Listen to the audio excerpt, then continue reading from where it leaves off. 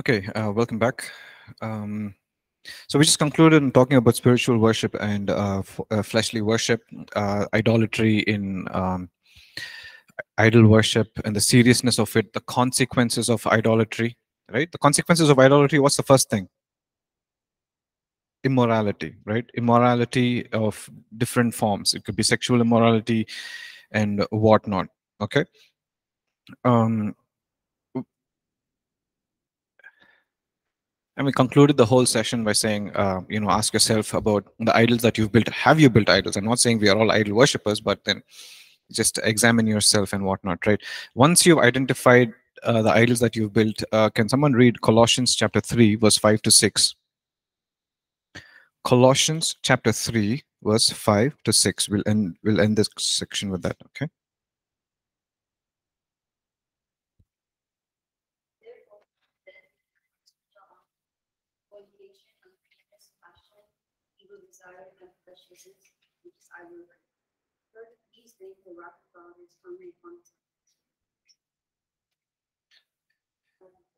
Yeah, thank you. Colossians chapter 3, verse 5 to 6, okay? Um, Therefore, put to death. Okay, it's not saying put it to sleep, let it be under anesthesia for 1 day, 2 days. No conversation with sin. Kill it. Put to death. That's exactly what Phinehas did. Is took a spear, got about, put to death. No negotiations. No flirting with sin. Like I said, chalta hai. Compromise. Everybody say compromise. That will kill your spirit.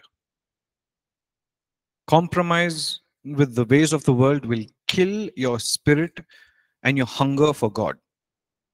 When you compromise, keeps like what Romans 12 keeps saying. Okay, don't be conformed to the ways of the world. That means don't compromise with the way of the world. Don't negotiate. Another modern word is don't flirt. What is flirting? Don't flirt. It's like,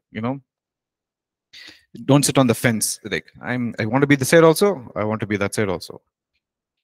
I want to be holy. I also want to be unholy. I want to do things of the world and whatnot. Don't negotiate. Don't compromise. Once you've identified your idols, okay, kill it. Put to death your members which are on the earth: fornication, uncleanness, passion, evil desire, and covetousness, which is idolatry. Okay, so there's no negotiations with that, guys. And I hope we've understood the difference between spiritual worship and fleshly worship, the importance of both. Are you all with me? Yes. Can we move on? Yes, no, maybe. We'll move on. So let's move on. This chapter is called Becoming a Worshipper. Now that we've understood the differences of spiritual worship and fleshly worship, the importance of it, let's look at a beautiful example of an extravagant worship. Okay, extravagant worship simply means extravagant, grand expression of worship. We were just talking about expressions of worship, right? Like in the chapter 4, I think we speak about expressions of worship, which is about praising, singing, clapping, dancing, shouting, painting, waving of the flags. All of those are expressions of worship. Now we look at an extravagant expression of worship.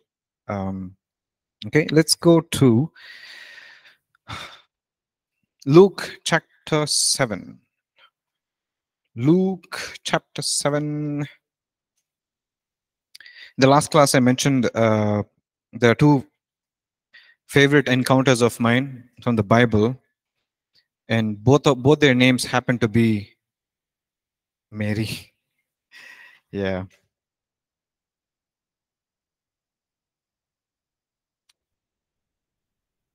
Okay, can we read some more scriptures? Can we do that? Can we read more Bible? What, guys? I'm asking y'all a question. Okay. Okay. Those online, can we read some more scriptures? Is that okay?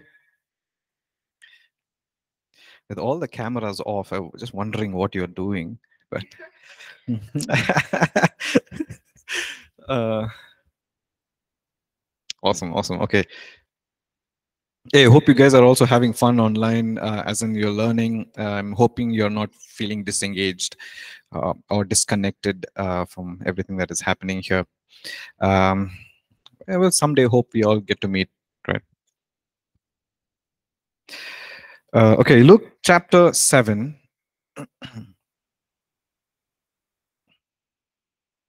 verse 36 to 50. Verse 36 to 50.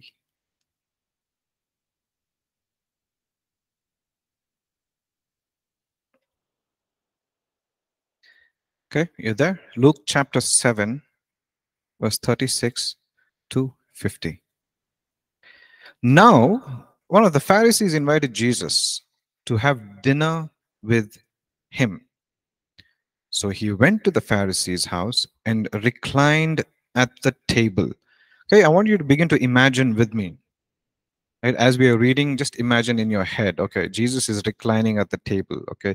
When a woman who had lived a sinful life in that town learned that Jesus was eating at the Pharisee's house, she brought an alabaster jar of perfume. And as she stood behind him at his feet, weeping, she began to wet his tears with her tears, wet his feet with her tears. Then she wiped them with her hair, kissed them, and poured perfume on them. When the Pharisee who had invited him saw this, he said to himself, if this man were a prophet, he would know who is touching him and what kind of man she is, what kind of woman she is, that she is a sinner. Verse 40. Jesus answered him, Simon, I have something to tell you. Yoppa. When Jesus says, calls your name and says, I have something to tell you. So, so yeah. Tell me, teacher, he said.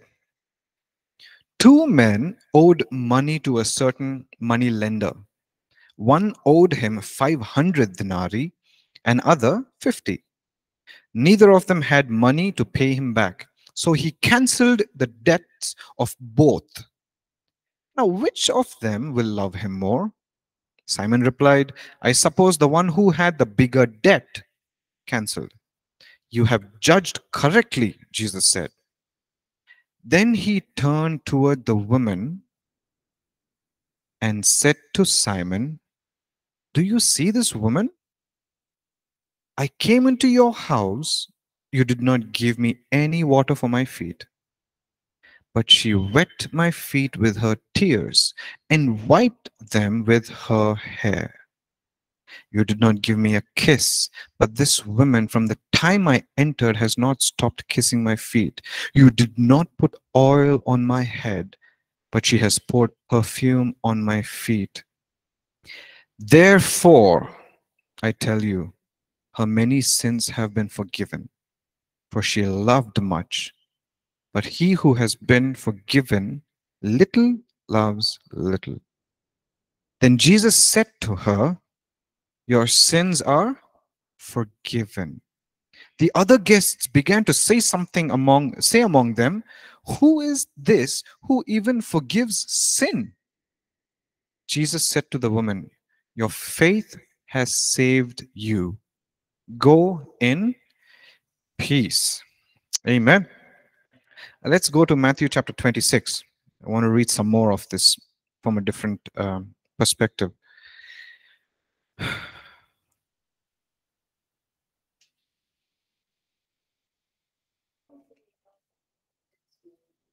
Sorry. So the Gospel of Luke is It's not chronological. Like, so the story, most of the historians will claim that it is Mary, and some say it is not Mary because of the way the Gospel of Luke is written. So if you read Luke chapter 7 and then go all the way to chapter 10, eventually you see that in from verse 38 onwards, Jesus is at the house of Mary and Martha.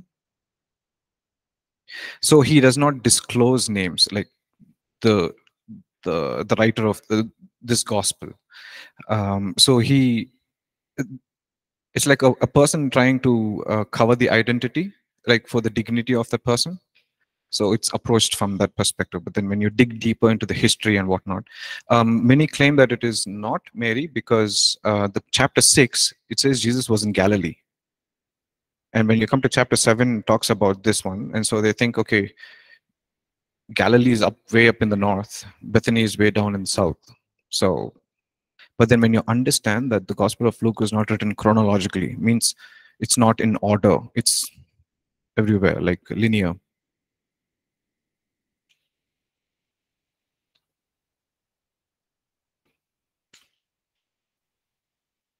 Okay, so yeah, Matthew 26, verse 6, it says, while Jesus was in Bethany in the home of known as Simon the leper, a woman came to him with an alabaster jar of very expensive perfume, which she poured on his head as he was reclining at the table. When disciples saw this, they were indignant. Why this waste? They asked. This perfume could have been sold at a high price and the money given to the poor. Aware of this, Jesus said to them, why are you bothering this woman? She has done a beautiful thing to me. The poor you will always have with you, but you will not always have me. When she poured this perfume on my body, she did not she did it to prepare me for burial. I tell you the truth, verse 13, wherever this gospel is preached throughout the world, what she has done will also be told in memory of her. Okay, I'll pause here. So that last line, it kind of got my attention. Whatever she did, uh, will be said in memory of her, right? Jesus, first thing, wanted her to be remembered.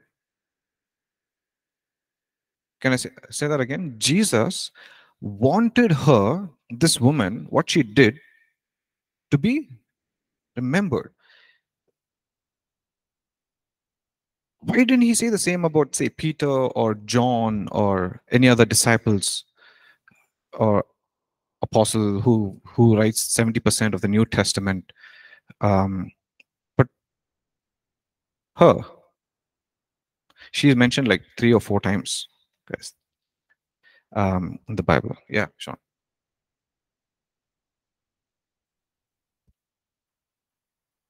Yeah, I mean, it's just a simple act of love and worship, right? So let's begin the story.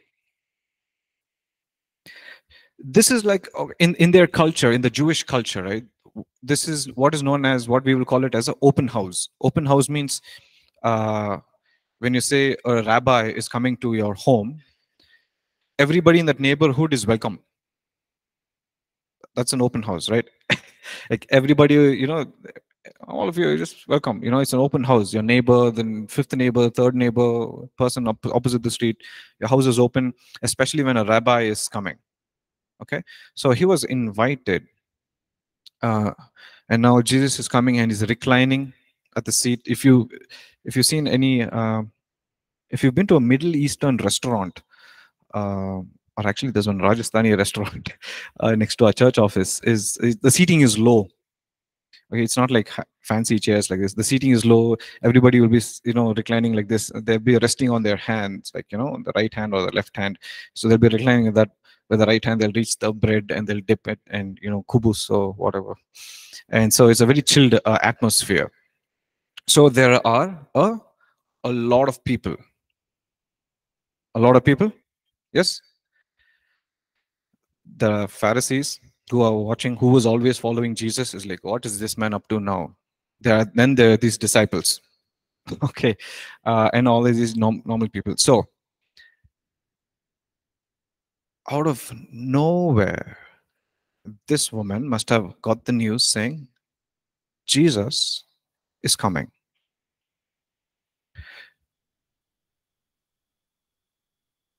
While he was reclining, verse 37 in Luke, it says that when he was reclining at the table, a woman who had lived a sinful life in that town learned that Jesus was eating at the Pharisees. She brought an alabaster jar. Now, so she heard. The Bible is very diplomatic. Like he's saying she lived a sinful life. Okay. What is it saying? She lived a, say it, she lived a sinful life. That's a very diplomatic and a nice way of saying. She was living an adulterous life, a life of a prostitute. It's like, shoo, Bible college class. Can we use the word prostitute? Let's not polish anything, shall we? Let's not whitewash. We'll speak the thing as it is. Yeah? She had lived an adulterous life. Right? So what do they do? How do prostitutes make their living? By selling their body? Yes or no? Come, guys. For sexual pleasure? Right? So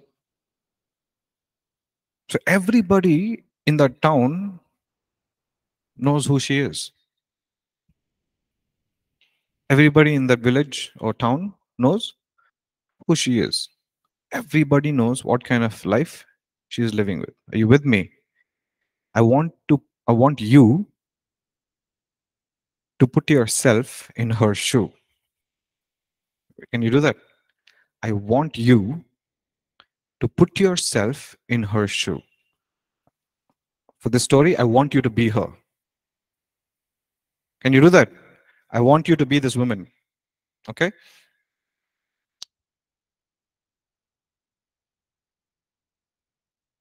Imagine how hard her heart must be beating. Right? Everybody knows, what am I going to do? She brings this alabaster jar of perfume of pure nard. Every step she is taking must be so hard. If I go there, I know I'm going to be judged. Right? If I go there, okay, and then she's there, I mean, I'm just imagining maybe she has to knock on the door or whatnot. It's like her part of her is saying, you don't do this, go back home. But she doesn't care. She goes, she sees Jesus, right? And she goes all the way and she breaks the alabaster jar. And she stood behind him, his feet, weeping. She began to wet his feet with her tears. Then she wiped them with her hair, kissed them, and poured perfume on them. Now, if you look at this chapter from the beginning, like from verse 36, all the way down to verse 50, okay, she doesn't say a single word. We'll get to that in a second. She doesn't say, like, forgive me, Lord, nothing. But let's pause, okay?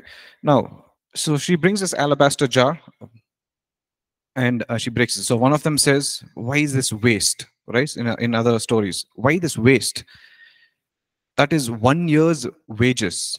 What does that mean? 1 year's salary, 1 year's annual income to buy this. Let's imagine, pretend this is the perfume, right? To buy this perfume, you have to save for 1 year. Okay. So again, if you just dig a little deep, study or do your research on this nard, pure nard, it is exported back in the day from the foothills of Himalayas, border of India and Nepal. So there's like this pink color flowers, on the foothills of Himalayas that will be crushed, and the perfume, it's pure nard. It's not diluted. It's thick in essence, and that would be exported to different countries. Now, while this perfume was used generally, this perfume was also used by prostitutes to allure men. Okay, this perfume was also used to seduce and allure men, like bring them in. Are you with me? So that's one thing. And the other thing, what we just read was it was 1 year's salary. It's a lot of money. That's one thing, right? Yes or no? It depends on. Next question. How did she earn that money? Say it. Yeah. She earned it by selling her body. Yes? So with all of this happening, it's not just one expression, guys. So with all this pressure around me, she's not looking at anybody. I'm just imagining. She's just coming and she can begin to hear whispers. It's like, what is it? What is this government doing here? What is she doing? What is she? If she looked up and saw to the left and right, she'll be able to recognize. It's like, you came last week. I know you. I know you too. You know what I'm saying? Suddenly, people around her became very self-righteous. Like, what is this woman doing here? You with me? So she comes, she doesn't care about who's saying what. One thing have I desired of the Lord, that will I seek. So Jesus was her one thing. It's like nobody else existed in that room. She entered the house and all she could see was Jesus. Because that's all mattered to her. Right? So she comes, she brings this perfume that she earned by selling her body. It's 1 year's wages. One translation, or I don't know which, either John or Mark or something, it says she breaks the alabaster jar. Right? She breaks it. What? Every choice of word is so important, right? You need to study it, read it very slowly. Some translations can say, okay, she poured it. Right? If it just said that she poured it, it could be, okay, this is a jar. She would pour it. But she breaks it. That means if I'm just going to pour, like, I have control over how much I want to pour. Yes or no? I have control over, okay, this much is, oops. Like, this is how much I want to pour. I have control. Right? But when you break it, you have zero control. So what she is saying is, I don't want to have any control over my previous life. I'm not going to give you only 50% of my previous life for a new life. I'm going to give you 100%. I'm surrendering what I used to use for my trade as in my work, my professional thing. What I used to use it, I'm giving it to you. Are you with me? So she doesn't just pour it, she breaks it at the feet of Jesus. Right? So, and then the conversation goes, sorry, yeah. And then, Pharisees asking, why this waste and all of that. Verse 44, in Luke chapter 7, verse 44, it says, then he turned toward the woman and said to Simon, do you see this woman? I came into your house, you did not give me any water for my feet and water. So the customary way of greeting your guest who came to your houses, because of the nature of the region, your feet will become dusty, whatnot. One of the first thing that a host of the house will give the guest is some water to wash their feet and some fragrance oil, and greet them with a kiss and whatnot. But none of that happened. But then Jesus goes on to say, "You did not put oil on my head, but she has poured perfume on my feet. Therefore, I tell you, her many sins have been forgiven, for she loved much." Isn't it amazing, again, that she did not make a prayer, she did not use a single word, and how her action spoke louder than words? Yes? Um, but then there's something other interesting thing that's happened. Why is Jesus again says, she wet my feet with her tears and wiped my feet with her hair. Why should that be recorded? Sorry? Why is it precious though? Why is her tears kind of thing? She wiped my feet with her tears. Is also recorded. One, yeah, she did it, but it's something significant about tears. If you haven't, you know, when you worship Him with tears, right? When you're expressing something with tears, it's the only thing that you are. I mean, you're giving Him here on earth what you can't give Him in heaven. Because when you read in Book of Revelations, eventually it says, "The day is coming; there will be no tears." I mean, so when you worship Him, and it's very clear when you read that in Psalm. I mean, we all know the scripture, Psalm 56 verse 8, right? Psalm 56 verse 8, it says, "You keep track of all my sorrows. You have collected all my tears in your bottle." Right? For to Him, our tears are precious. Right? He collects them in a bottle, and it's recorded. So when we worship Him with an expression of our tears and whatnot, you're giving Him something that you cannot give Him in heaven, right? And then He goes on to say that um, she wiped His feet with her hair. Details. Why should that be recorded again, right? So she comes, she does her thing, she honors Him, she worships Him, she lavishes everything on Jesus, and she goes back. Again, this is my imagination, right? This imagination. All of a sudden, as she's walking back, I'm thinking, okay, people in the room begin to ask, "Hey, is that fragrance coming from the feet of Jesus, or is it coming from her hair?" You with me?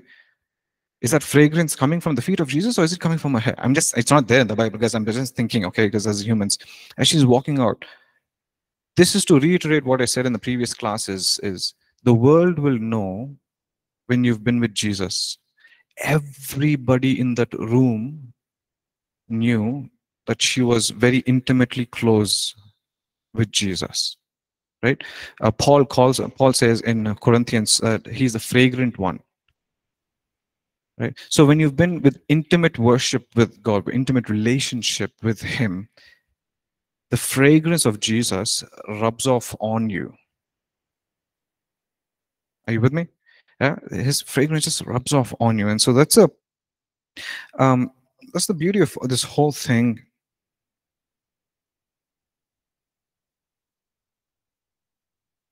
Yeah. Okay. See if you comments. Yeah. Thanks, Nina. Are you guys with me? Yeah. Um, And so her whole act, right, of worship, that is an extravagant act of worship. And we can speak about this in detail at much length. Um, but everything about her act is about brokenness. Sri Radha spoke about brokenness this morning, right? There's something beautiful and significant about just breaking yourself in His presence. He loves that, isn't it? Can we just quickly go to wait, John? Sorry, yeah. Wait.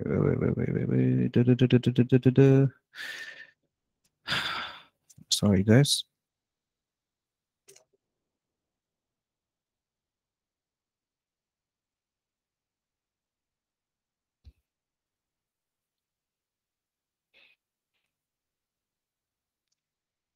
I just want to read from John chapter 11. Okay, John chapter 11, verse 28. Okay, John chapter 11, verse 28.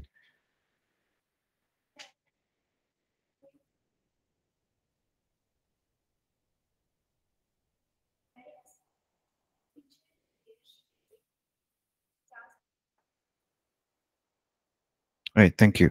I think I'll just read a few other scriptures. Okay, let's rewind a little bit. John chapter 11.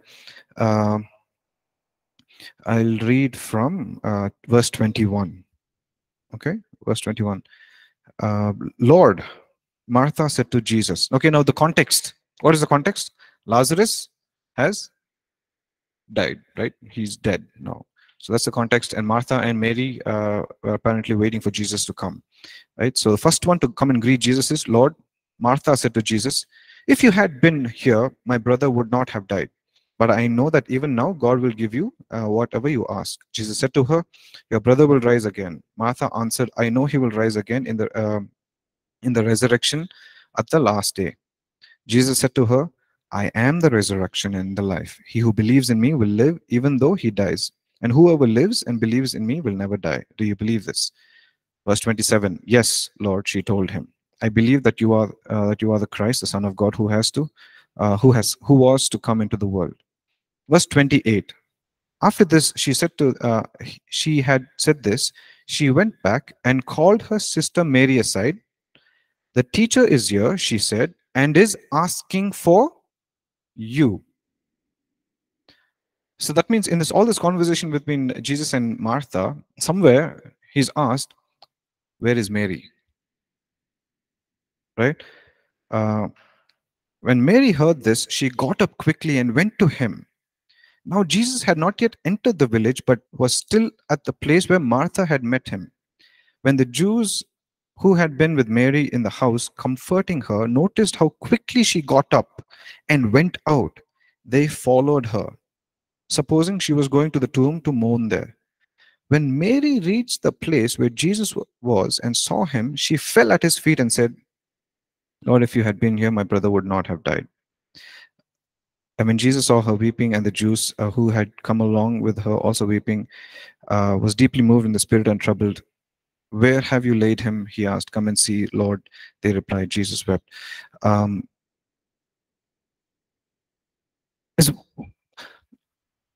so Martha, the first thing when she does when she sees Jesus is she asks a question. Right, in the first attempt, as soon as she sees Jesus, Lord, Martha said to Jesus, if you had been here. But Mary's first act was fall down before him, like bow down before him.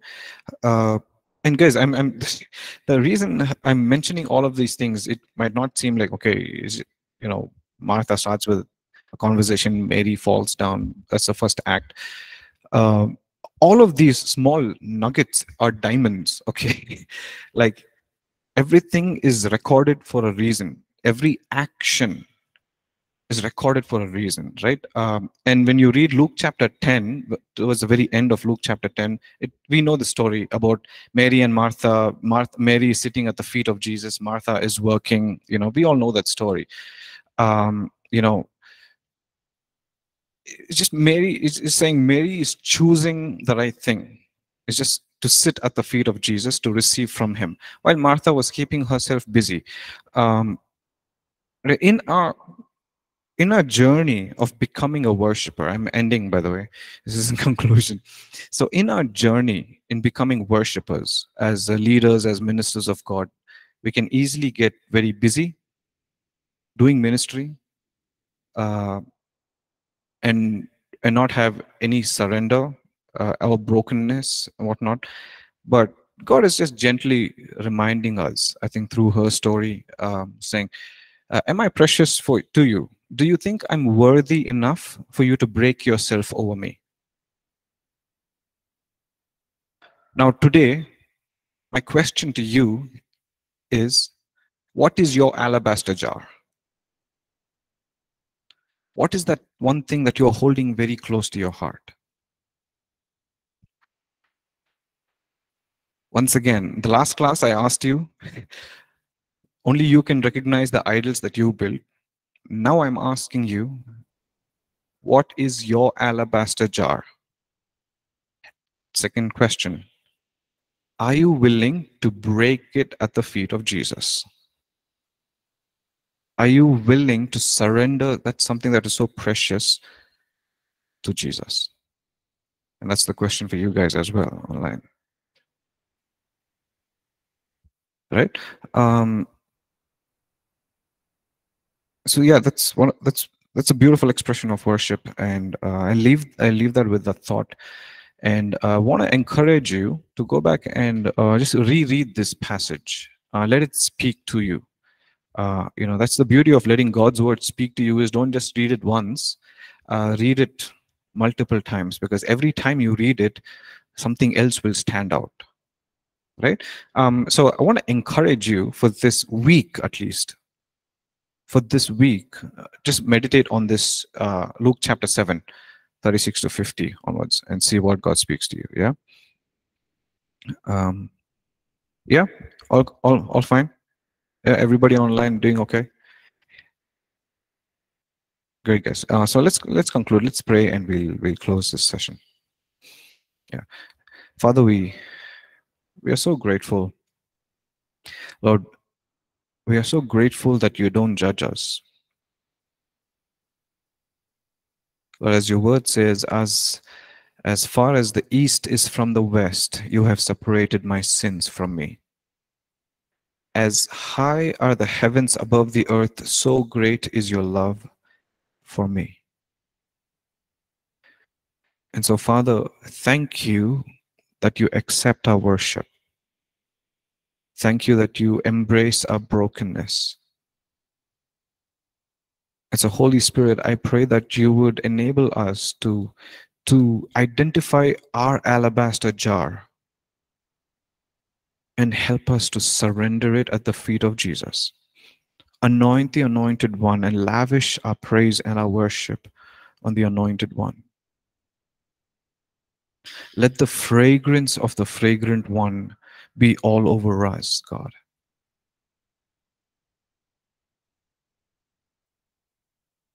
We give you all the honor and glory. In Jesus' name I pray. Amen. Amen.